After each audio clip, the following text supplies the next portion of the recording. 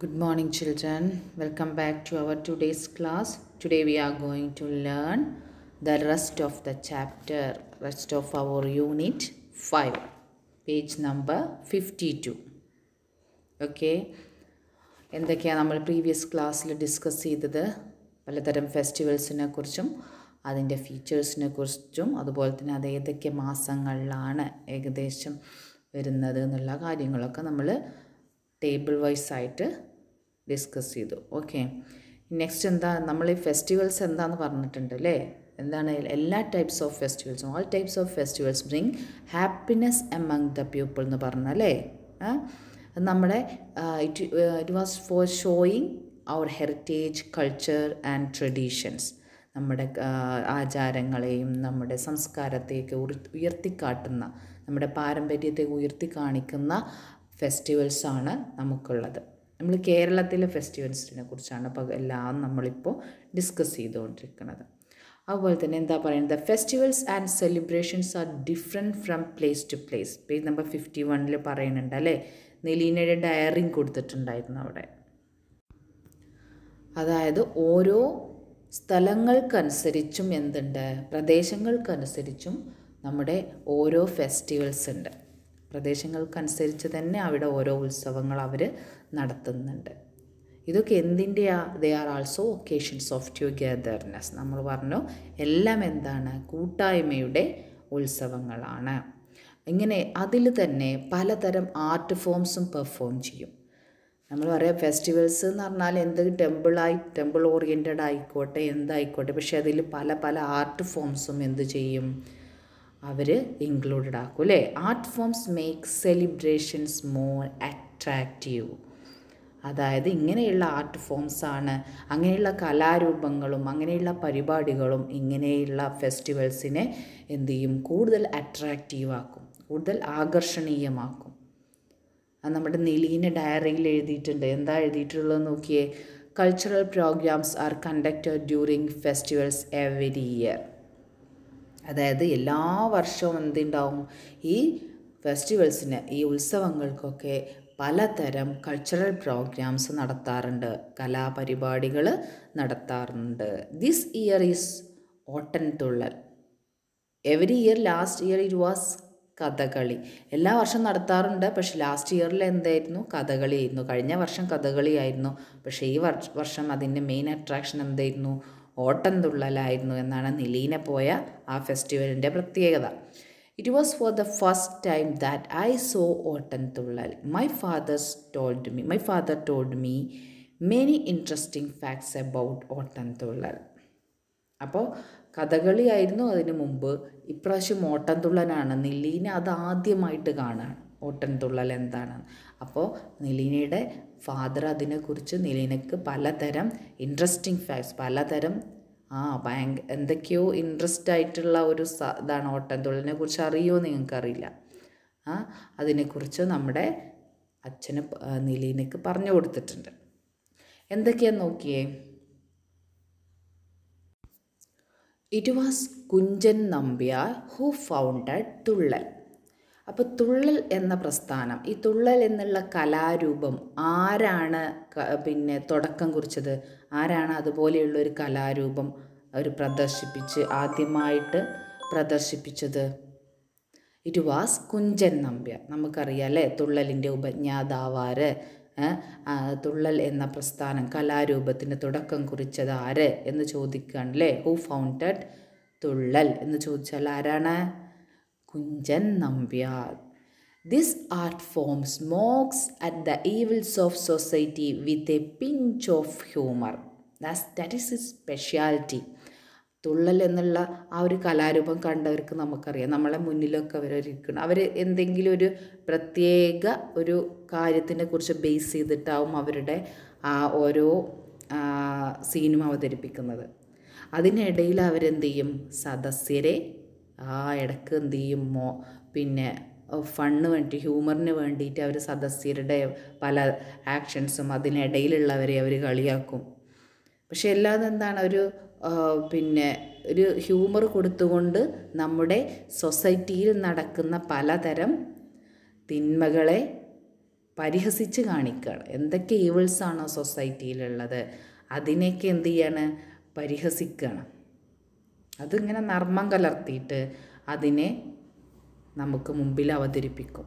അപ്പോൾ എല്ലാവർക്കും പെട്ടെന്ന് മനസ്സിലാവുകയും ചെയ്യും. അതുപോലെ തന്നെ നല്ല ഇൻട്രസ്റ്റിംഗ്, നല്ല ഫണ്ണായിട്ടുള്ളൊരു ആക്ടിവിറ്റിയും കൂടിയാണ്. തുള്ളൽ is of 3 types: Ottan Thullal, പറയൻ Thullal and Seethankan തുള്ളൽ. അപ്പോൾ 3 തരം ഓട്ടൻ തുള്ളലുണ്ട്. ഏതൊക്കെയാണ്? അപ്പം നമുക്കതിനെക്കുറിച്ചില്ല, ഓരോന്നിനും ഓരോ തരം കാറ്റഗറൈസ് ചെയ്തിരിക്കുകയാണ്. അത് അവർക്കറിയാം ആർട്ട് ഫോംസിന് എന്തുകൊണ്ടാണ് ഇങ്ങനെ കാറ്റഗറൈസ് ചെയ്തിട്ടുള്ളത്. 3 വ്യത്യസ്ത തരമായിട്ടുള്ള തുള്ളലുണ്ട്. ഏതൊക്കെയാ? ഓട്ടൻ തുള്ളൽ, പറയൻ തുള്ളൽ ആൻഡ് ശീതങ്കൻ തുള്ളൽ. അപ്പോൾ അവിടെ നിങ്ങളടുത്ത് ചോദിക്കുകയാണ്, ഒരു ക്വസ്റ്റ്യൻ ചോദിക്കുകയാണെന്ന് വെച്ചാൽ അതിൻ്റെ ആൻസറായിട്ട് അച്ഛൻ പറയുന്ന ആ ഒരു റൗണ്ടിലില്ലേ അത് മൊത്തം എഴുതണം. റൈറ്റ് ഷോർട്ട് നോട്ട് ഓൺ തുള്ളൽ. നിങ്ങൾക്ക് അവിടെ എഴുതി വെക്കാം, ഒരു ക്വസ്റ്റ്യൻ എഴുതി വെക്കുക കേട്ടോ.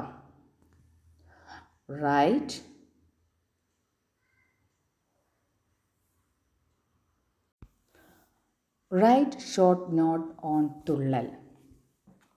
അതായത് നിങ്ങളുടെ തുള്ളലിനെ കുറിച്ച് എന്തൊക്കെയാണ് എഴുതാൻ പറഞ്ഞാൽ നിങ്ങൾ എന്തെഴുതണം? It was Kunchan Nambiar who founded തുള്ളൽ. തുള്ളൽ എന്ന് പറഞ്ഞാൽ എന്താണ്? തുള്ളൽ ആരാണ് ഫൗണ്ട് ചെയ്തത്? കുഞ്ചൻ നമ്പ്യാറാണ്. അതുപോലെ അതെന്താണ്? This art form smokes at the evils of society with a pinch of humour. അതായത് നമ്മുടെ സൊസൈറ്റിയിലുള്ള പല തിന്മകളെ എന്ത് ചെയ്യാണ്, അത് ഹ്യൂമർ കൊടുത്തുകൊണ്ട് ഫൺ ആയിട്ട് എന്ത് ചെയ്യണം, അവതരിപ്പിക്കുകയാണ്. തുള്ളൽ ഈസ് ഓഫ് 3 ടൈപ്സ്. 3 തരം തുള്ളലുകളുണ്ട്: ഓട്ടൻ തുള്ളൽ, പറയൻ തുള്ളൽ ആൻഡ് ശീതങ്കൻ തുള്ളൽ. ഓക്കെ, അതതുപോലെ എന്ത് ചെയ്യണം, നോട്ടിൽ എഴുതി വെക്കണം കേട്ടോ. അതിൻ്റെ ആൻസറായിട്ട് അത് തന്നെ എഴുതി വെക്കുക. ഓക്കെ, നിലീന എന്താ അപ്പോൾ എന്തോ തിങ്ക് ചെയ്യുന്നുണ്ടല്ലോ, എന്താ ചെയ്യുന്നത്? Father also told me about Kathakali. കഥകളിയെക്കുറിച്ചും അച്ഛൻ എനിക്ക് പറഞ്ഞു തന്നിട്ടുണ്ട്. എന്തൊക്കെയാ പറഞ്ഞത് നോക്കിയേ, താഴെ നോക്കൂ. Kathakali is an art form of Kerala. നമ്മുടെ കേരളത്തിലെ തന്നെ ഒരു തനതായ കലാരൂപമാണെന്ത്? കഥകളി.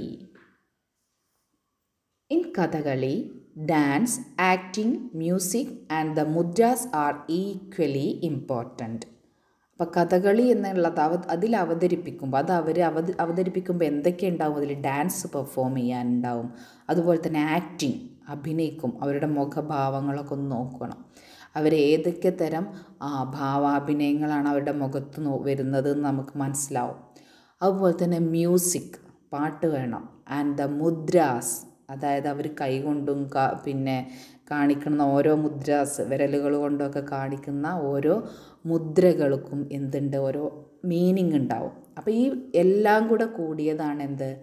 കഥകളി എന്നുള്ളത്. എല്ലാത്തിനും ഈക്വലി ഇമ്പോർട്ടൻ്റ് ആണ്. കഥകളിയിൽ ഡാൻസിനും ആക്ടിങ്ങിനും മ്യൂസിക്കിനും മുദ്രക്കും ഒരുപോലെ പ്രാധാന്യമുണ്ട്. Kathakali can be learned only through continuous practice. അത് പെട്ടെന്ന് ആർക്കും എന്ത് ചെയ്യാൻ കഴിയില്ല, സ്വായത്താക്കാൻ കഴിയില്ല. നല്ല കണ്ടിന്യൂസ് ആയിട്ടുള്ള പ്രാക്ടീസ്, അതായത് നിരന്തരമായ പരിശ്രമത്തിലൂടെ മാത്രമേ ഉള്ളൂ അതൊരാൾക്ക് പഠിച്ചെടുക്കാൻ കഴിയുള്ളൂ. So Kathakali is known as the king of arts. അതുകൊണ്ട് തന്നെ കിങ് ഓഫ് ആർട്സ്, കലകളുടെ രാജാവ് എന്ന പേരിൽ അറിയപ്പെടുന്ന കലാരൂപമാണ് ഏത്? കഥകളി. അപ്പോൾ അവിടെയും ഒരു ക്വസ്റ്റ്യൻ വരുന്നില്ലേ, write a short note about Kathakali. അതുകൂടെ എഴുതി വെക്കുക.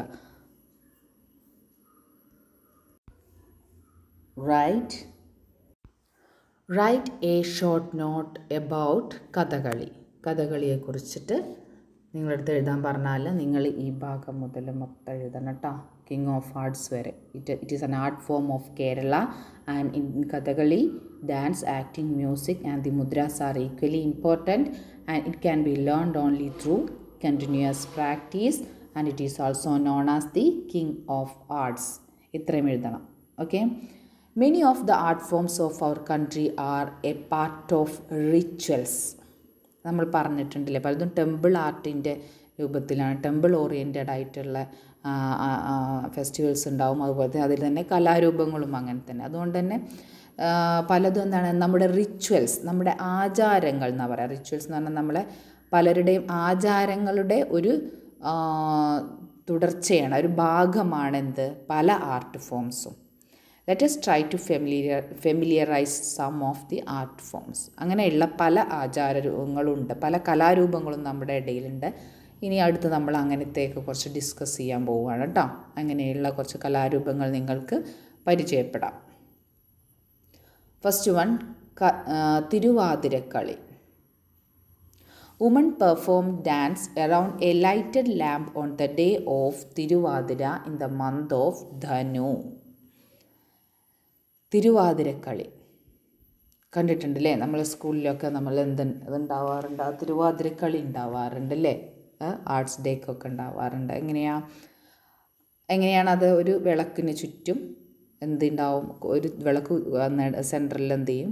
കൊളുത്തി വെച്ചിട്ട് അതിന് ചുറ്റും സ്ത്രീകൾ ഒരുപോലെയുള്ള ഡ്രസ്സൊക്കെ ധരിച്ചിട്ട് അതിന് ചുറ്റും ഡാൻസ് ചെയ്യുന്ന ഒരു സീനാണല്ലേ?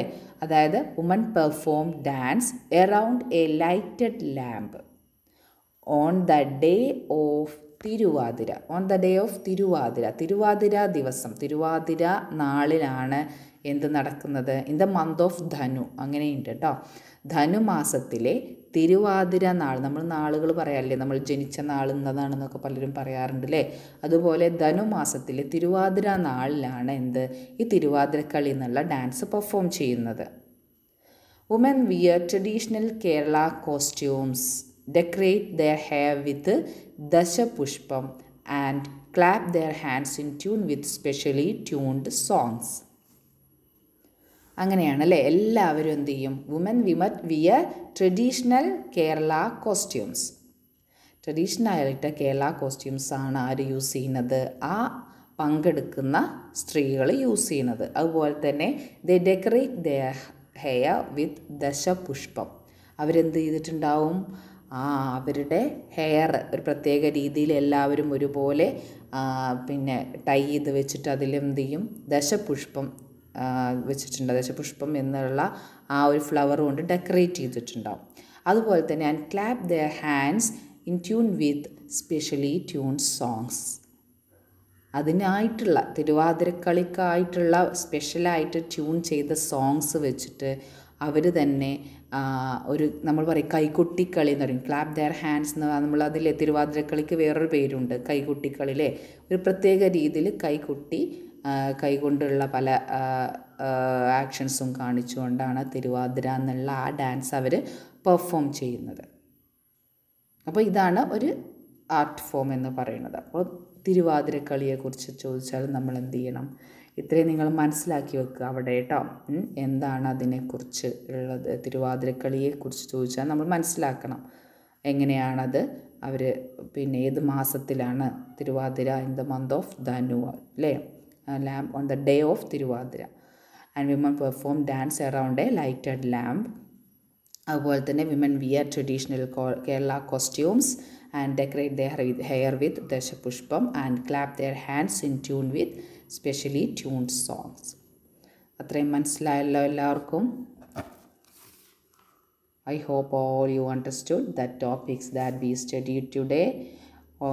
Before that, you also want to write all these notes into your notes book. Okay students? Okay, today's class is over. We will meet in our next class. Bye.